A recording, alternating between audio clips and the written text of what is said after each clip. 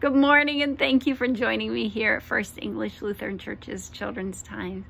And today I'm going to read to you from the second chapter of Ephesians, verses 4 and 5. And they read, "But God is so rich in mercy, and He loved us so much that even though we were dead because of our sins, He gave us life when He raised Christ from the dead. It is only by God's grace that you have been saved." How amazing this is. That every day I come here and I'm like, read your Bible, pray, talk to God, do this to remind you of this, do that to remind you of that. But when it comes down to it, yes, we need a relationship with God, our Father, and Jesus. And we need those relationships, and we need a communicating relationship. But we will go to heaven someday because of God's grace. Not because we did 9,000 good deeds, or not because we helped this many people, or fed this many people, or whatever, raised this much money for this cause. We will go to heaven because we are saved by grace through Jesus Christ's death.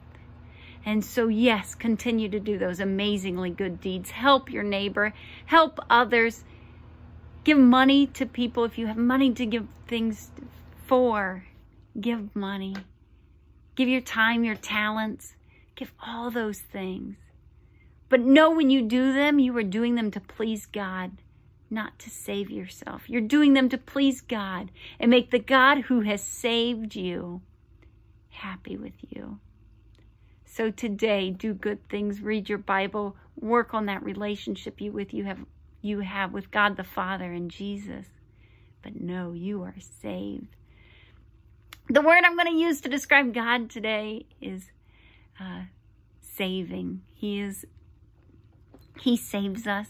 He's saving us. So please pray with me.